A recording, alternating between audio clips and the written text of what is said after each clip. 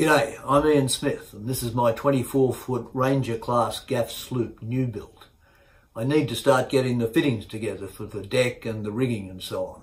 And a boat like this always looks best with bronze fittings. I'll be buying a few bits off the shelf. I'll be buying bronze winches, fuel and water filters, tracks and so on, mainly through Classic Boat Supplies in Sydney. And I've already shown the through holes and the seacocks that I've installed. But many parts have to be custom made, like rudder fittings, chain plates, mast bands and goosenecks, etc. These can be reasonably cheap if you make the patterns yourself and have access to a good foundry. I'm a boat builder, not a pattern maker, but I've been doing this for decades on many different boats. And in this episode, I'm going to show you how I made the bronze castings for this boat, from pattern making to polishing.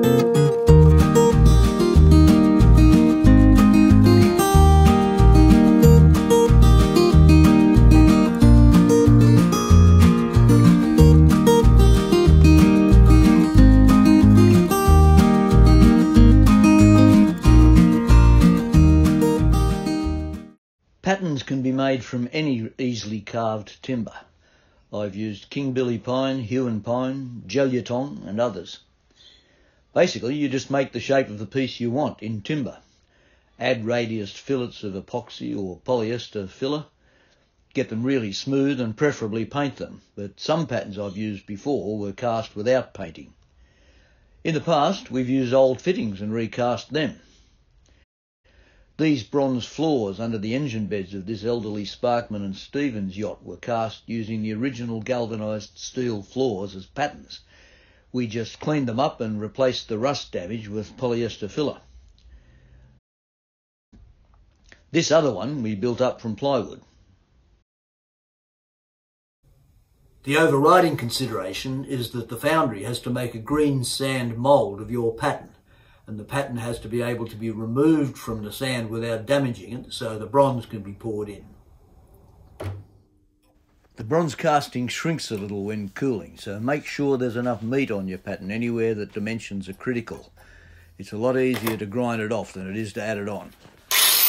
Now the simplest castings are ones like this rudder gudgeon, which can be made in just half of a flask. The flask being the box that they're cast in.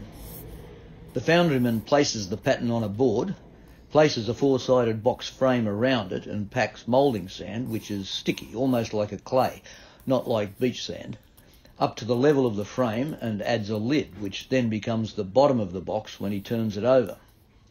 He then removes the pattern. He'll usually then put a lid on with holes to pour the bronze and a riser or two for the air to leave and the molten bronze to rise up so he knows it's full. These rudder fittings can also be made in a similar simple way. You just have to make sure they all taper so that they can be drawn from the mould. This whisker stay plate is also very simply made. The taper is called draft or draw because you have to be able to draw the pattern out of the sand mould without damaging it. Check it with a square. And each vertical surface should taper away from the square. The gap should be at the top, so that once turned over you can draw the pattern out of the mould. Even these small vertical surfaces should have some draw or draft. The split moulds have to taper away from the centre line where the split is. In other words, they're tapering that way and that way, away from the parting line. The first half is laid on a flat board, which is the lid of the box. Then they pack the moulding sand around it. They turn it over. That will be sitting with sand up to that level. Then they use the locators to make sure that the mould, make sure that the pattern fits together. Then remembering the sand is exactly up to the parting line at that point. They've used a separating agent, of course, but then pack more sand down around that. They then separate the two halves of the casting box, the cope and the flask. They then draw the patterns out of the holes, add their flues and risers and the various other things they need to do for pouring, close the box up again, and they've got a hollow which is the exact shape of that, which they then proceed to fill with bronze. It gets a little more complicated when you have to make fittings that are hollow, because you need to make a core up for the part that represents where the timber will go into it, so when the casting comes out it's hollow. This is a bowsprit end cap or krantz iron, krantz bronze, that is capped. Now this is something that we do a fair bit of around Sydney, capping the masthead and bowsprit caps, but it's not often done elsewhere. I gather they mostly reveal the wood right through at the end. Anyway, that one's done with core B, which is made in a core box. They pack the sand in that and use the sand to fill this spot. I turned the core up in 2 halves, then cast this in plaster of Paris. Placed the first half face down and surrounded it with a box frame and poured in plaster of Paris, then put a base on it. I applied Vaseline as a release agent on all exposed surfaces. Then I placed the second half on top, locating it with the pins fitted. Then I made up a box frame and poured plaster of Paris into the frame.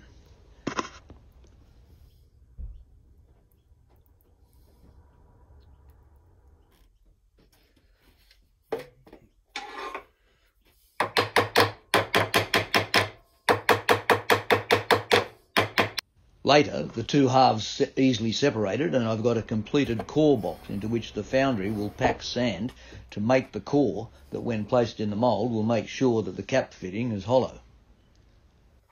Some very simple patterns can be made without splitting the pattern, but you must remember that it means a little bit less work for you, but a fair bit more work for the foundries. These fittings need to be tapered away from the centre line. They're going to be pressed into sand or holes dug with some simple tool to push this in and pressed around up to that halfway line. Then the other half of the flask is added on top. Same with this one, pressed into a carved slot, a dug out slot, packed up to halfway, more sand added on top. Same with this pad eye fitting. This is actually a bronze fitting that we've added a little bit of material to make sure there is draw or taper away from the centre line. The biggest one of this type is the horse for the stern, for the main sheet.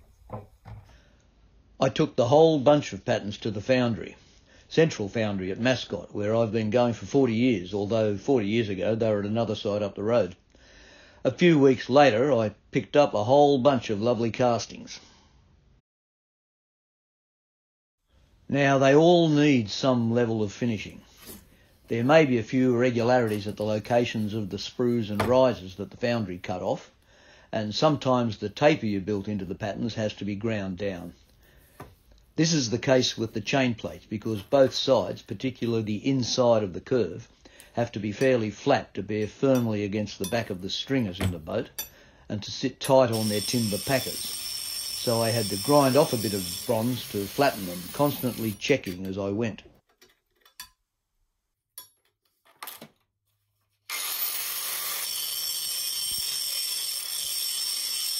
The tops of the chain plates also needed a bit of grinding to bring them down to the thickness needed to fit the toggles of the rigging screws.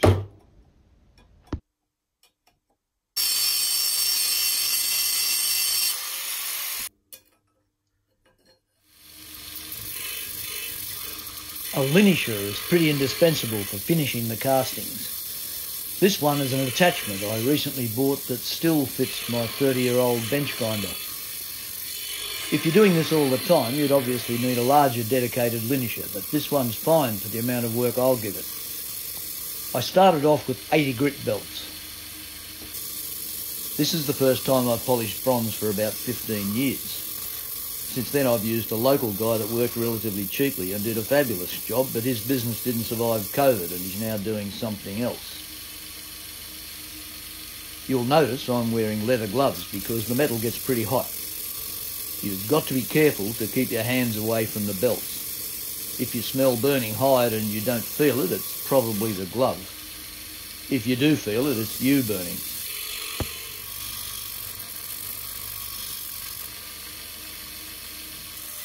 The detail work around the top of the chain plates is a bit more involved. I started with 80 grit discs, then went to shaped stone grinders in the fillets. But at this stage it's time to drill the holes. I slid each chain plate into its place on the boat and marked where I needed to drill the holes, then drilled them on the bench drill.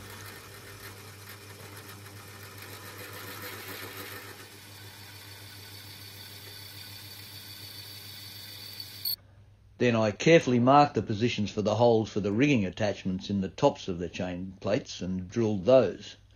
It's not shown here, but I eased the edges of each drill hole with a larger drill bit.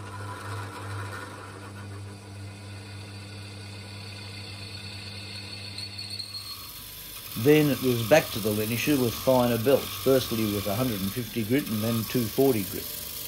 At every level, the object is to remove the marks left by the previous belt or disc.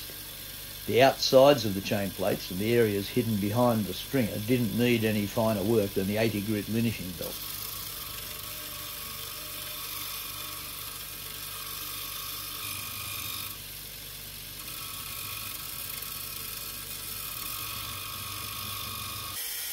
At the top end, I used flap sanders in a drill, roller discs in an air tool,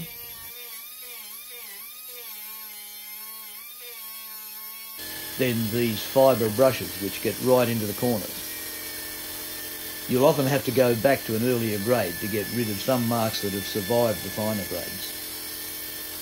Then I used 2 grades of scourer pads on roll-lock discs, and by this stage these detailed areas are ready for buffing.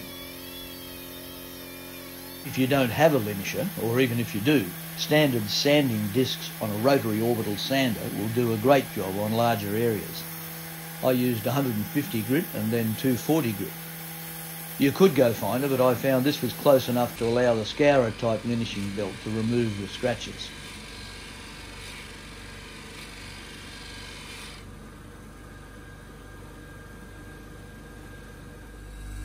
Final polishing was done on the buffing wheel, a cloth wheel used with an application of buffing compound, sometimes called soap. Take your time, the wheel needs to be in contact with the surface for a while to really begin to make it shine. Sometimes previous scratches will show up and you may need to go back to a previous level of sanding or scouring.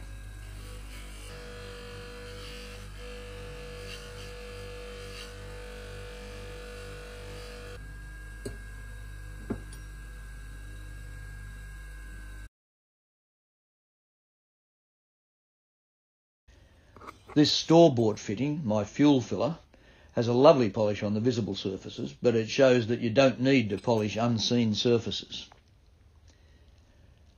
I haven't polished any of the other castings yet, but I'll just show you some of the mast fittings I made several years ago when I started this project.